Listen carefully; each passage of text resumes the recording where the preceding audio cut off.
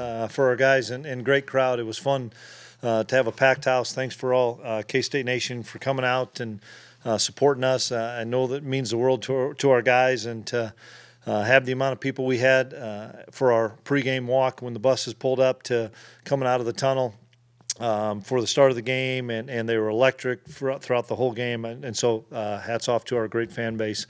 I thought our guys played really well. I know there was going to be – SEMO's a good team. They're going to win a lot of games. They play hard. We had a couple of hiccups early on, but we kind of got our traction and footing. Explosive plays on offense are something that we've really kind of emphasized and knew we could get with some of the playmakers that we have, and with Will throwing the ball around. And I can't say enough about R.J. Garcia. He keeps playing better and better and more confident. Jaden Jackson came up with a big-time play. We rotated both running backs. And then on defense, only thing that we need to do better is get off blocks on the perimeter a little bit. But they didn't rush for 6 yards or 20 yards or something. So when you hold the team to that few yards rushing and you shut them out, it's a pretty dang good game. And then finally for me, and then I'll turn it over to you guys, Chris Tennant. Really happy for him. He kicked off the ball exceptionally well. And then to get the opportunity to come in and have confidence in banging that 50-yarder.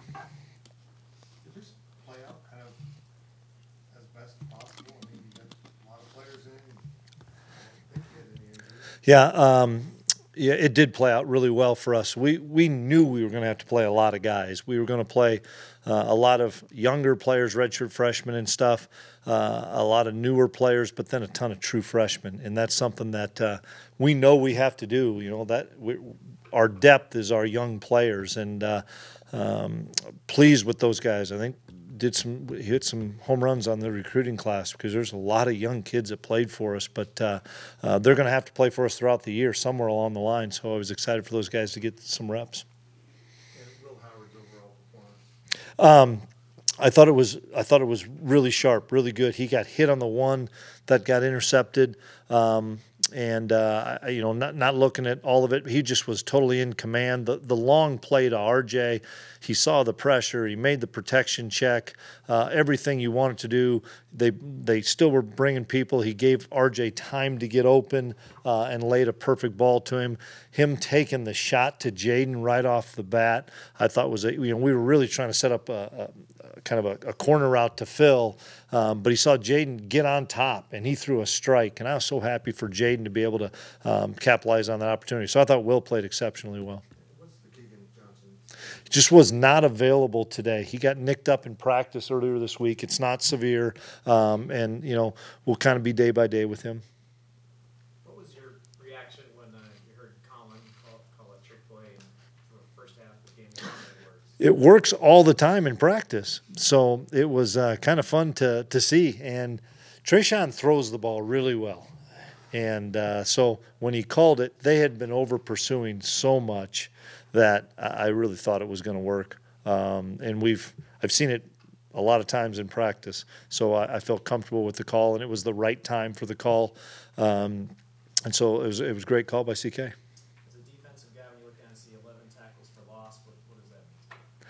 Just that we're penetrating and coming off the football well, and getting off blocks and being really disruptive. Our defensive front and our linebackers, we rotated a lot of guys, and I thought they played well. Can you tell us why we didn't see Marquise Siegel today? I had him suspended for a game.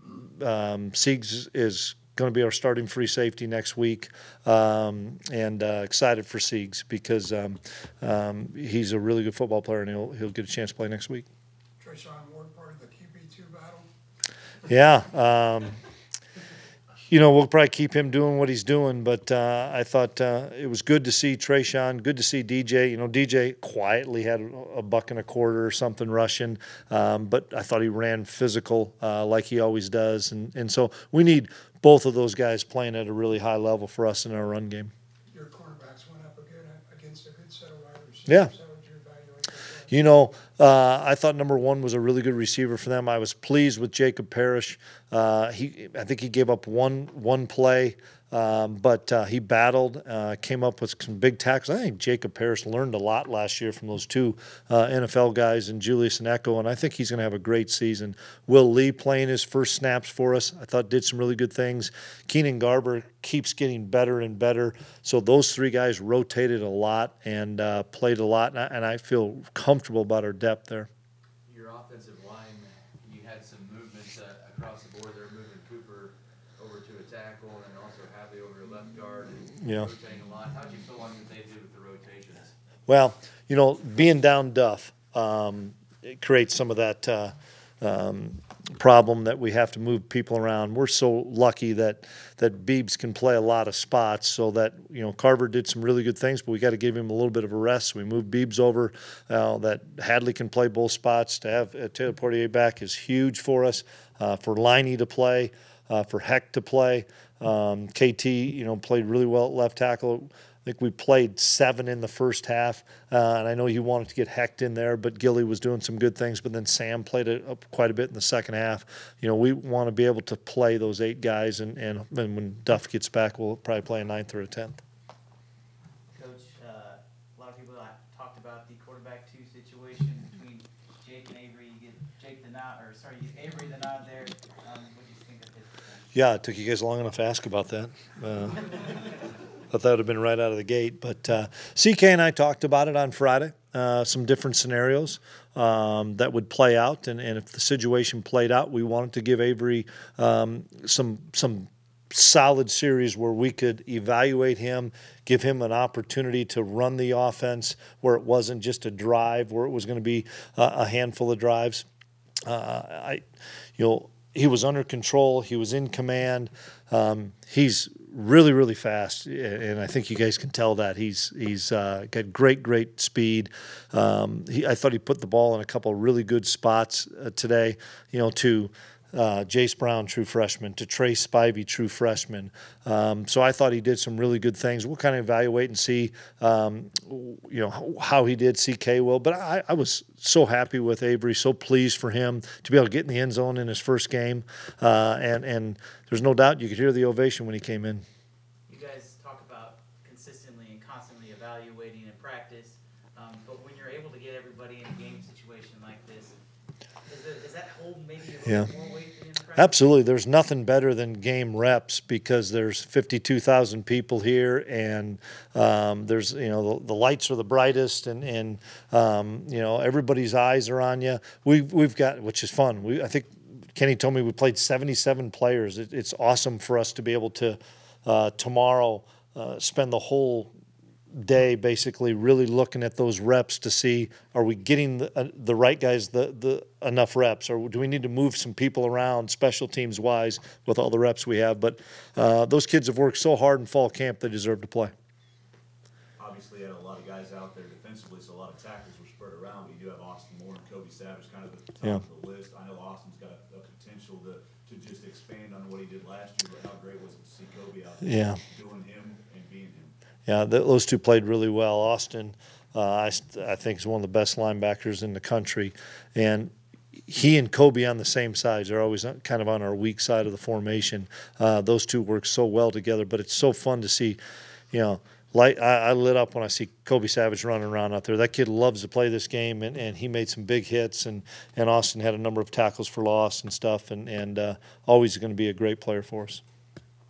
And Coach, this is back-to-back years now with a shutout against a really good FCS program to start the season in a day and age where FCS teams are winning more and more against FBS competition. Is that something that you kind of get more attention from your guys coming from an FCS program originally?